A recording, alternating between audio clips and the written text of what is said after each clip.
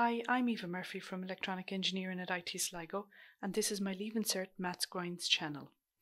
I'll regularly add new videos for both higher and ordinary level maths, so make sure you subscribe below and click the bell icon to be notified of new videos. Okay, I want to go through now injective, surjective and bijective functions, and I suppose to try and wrap our heads around what does it mean. So these are all the different types of functions you can have. Okay, now what I probably should have done before I did this was to talk a little bit about what a function actually is, okay, and then what's called the vertical line test. So if I draw a quadratic function, for example, that you all know, okay, you know this is called a quadratic function, nothing special about it.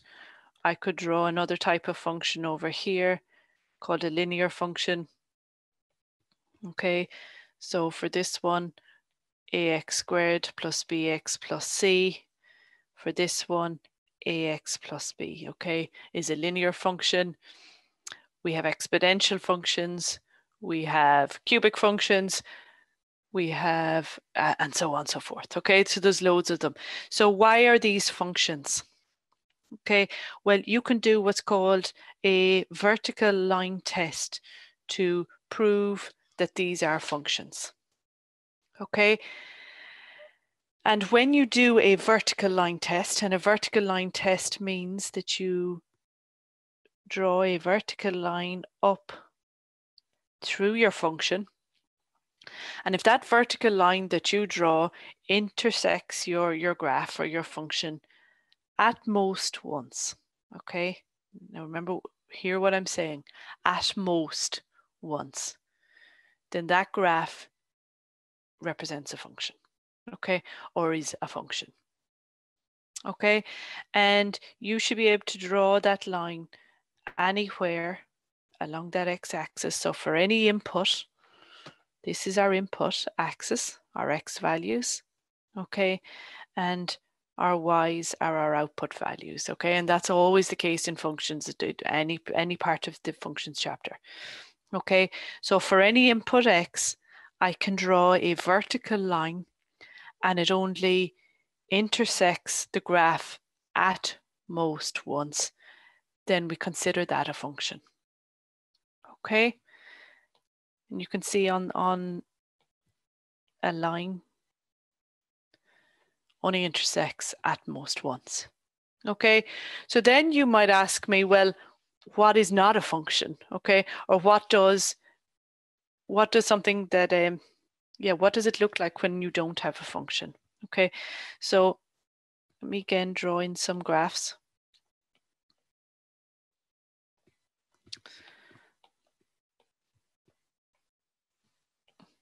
So there's two off my head that I can think of. That's one. That's another.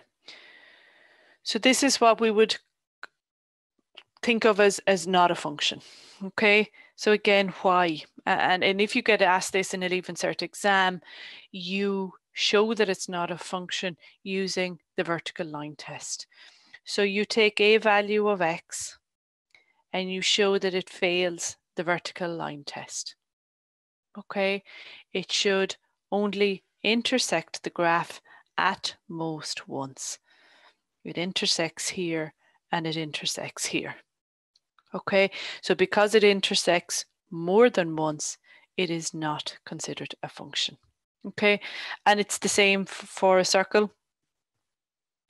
Again, there are values along that where it fails the vertical line test. So therefore is considered not a function. Okay, and in an exam, in a test where you were examining this type of question, if I were to examine it, I would draw a graph something like this. Okay, sorry, I used the line. Okay, and I would ask you, is that a function? And under And if not, under what values is it not a function? Okay, or I would ask you to limit the domain where it could be considered a function. So in other words, what am I asking there? Well, between this value and this value, it fails the vertical line test. Okay, but if you could limit your inputs or your domain to be any value greater than this number or any value less than this number here, then it wouldn't fail the vertical line test. Okay, now, I don't think you'd get asked something like that, but you are sometimes asked under what conditions could a function be called something else. So in other words, you'll see much more of this in injective, surjective, bijective when we go on to types of functions. You might be asked under what conditions is the function injective, for example.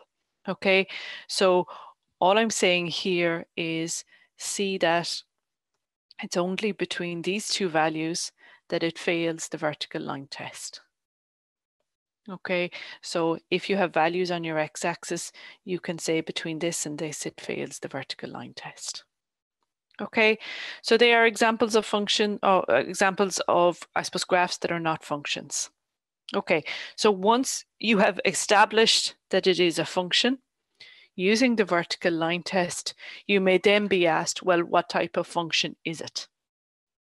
And the answer to that is either injective, surjective, bijective, okay? Or is it one of these?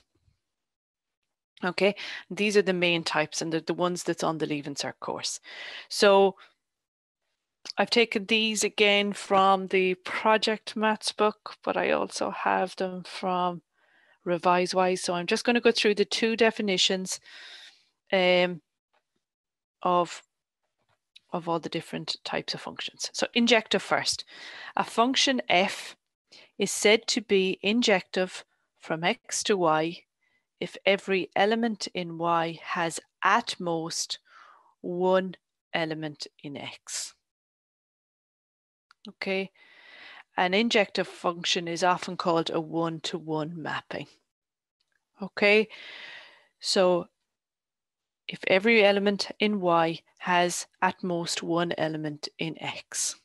Okay, bear with me for a second while I go on to Revise Wise, because one of these definitions will make more sense in your head and it's different for every person.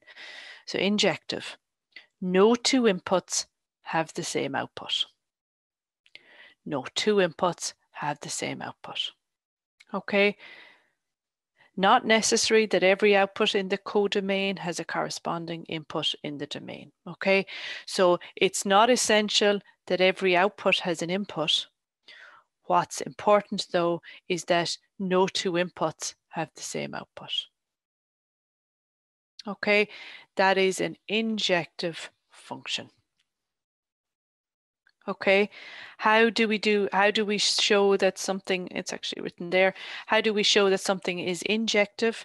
You do a horizontal line test and you show that it intersects the graph of the function at most once. Okay, so again, let's draw one or two of these and let's see if we can wrap our head around it. Okay, so let's start with our quadratic again. Okay, a horizontal line test. Okay, so remember the vertical one is to prove that it's a function. The horizontal one is to test what type of function is it. Okay, so horizontal, let me draw a horizontal line through this function. Okay, so the horizontal line test intersects the graph of the function at most once. So straight away, you can see that this is not an injective function because it has intersected the graph at that, at those two x values, whatever they are, twice. Okay, so an example of an injective function would be a straight line, for example. Okay, let me draw that for you. So if I drew into this straight line, then no matter where I draw my horizontal line test, I am going to intersect that graph at most once. Okay, so that is an injective function. Okay, surjective then. A function f is said to be surjective from x to y if every element in y has at least one matching element in x. A surjective function is often called a many-to-one or onto map. On a coordinated graph, a horizontal line can intersect the curve at least once. Okay, so let's have a look at the other definition. Surjective. Every output is possible. No output is left unused. The range and the codomain are equal. Okay, wait for me for 1 sec now, and I'm going to give you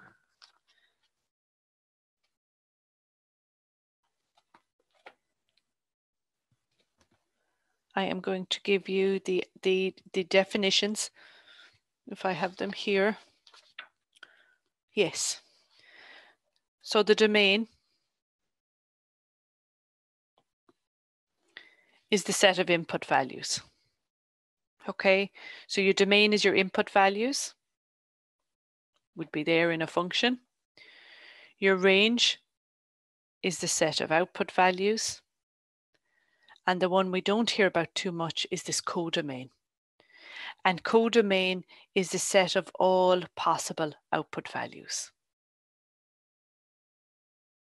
Okay, so if you think about a surjective function, because every possible output needs to have an input, okay, every output is possible, then that is why your range, which is your outputs, and your codomain, which is your set of all possible outputs, are equal.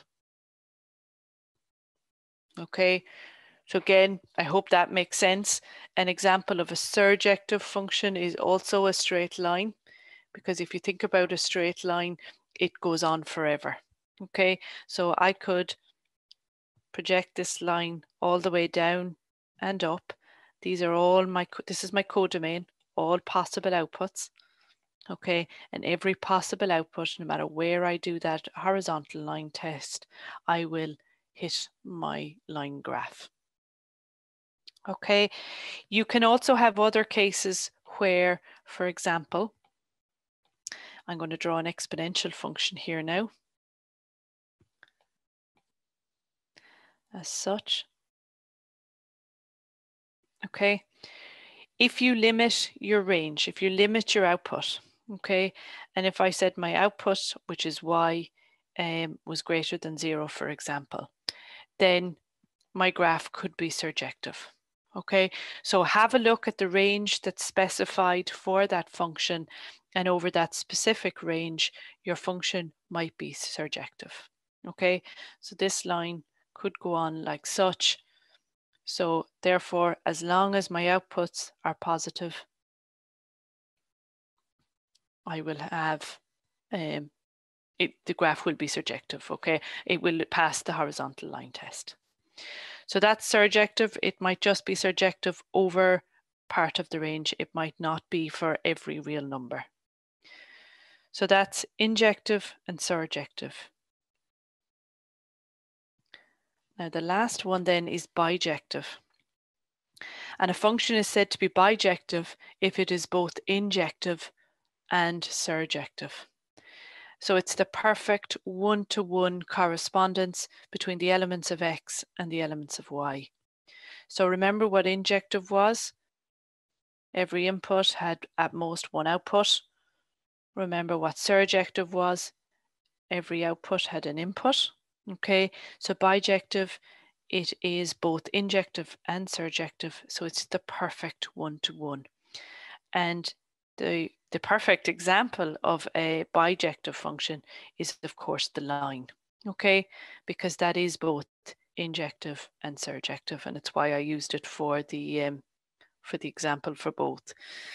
So then the revise-wise description, each input has a unique output, both injective and surjective.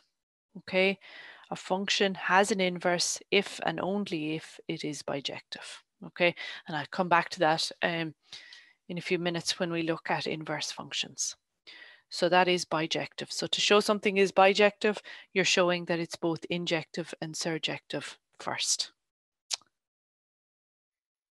If you've enjoyed this video, then why not join us in IT Sligo and use maths in practice. In conjunction with industry, we've designed an exciting new program in electronics and self-driving technologies, which uses cutting-edge techniques such as artificial intelligence, computer vision, and virtual and augmented reality. You'll need a H5 in maths to qualify. Check out the link below.